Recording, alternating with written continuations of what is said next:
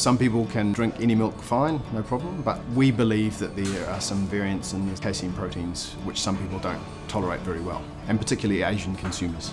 So what we believe might be perceived as lactose intolerance is in fact an intolerance to a certain casein, and milk that the A2 company produces doesn't contain that casein. The High Value Nutrition Grant will allow us to turbocharge the science, to do the human clinical trials that allow us to validate claims, not only within New Zealand markets but international markets. The A2 Milk Company is taking on the High Value Nutrition Challenge with AgResearch.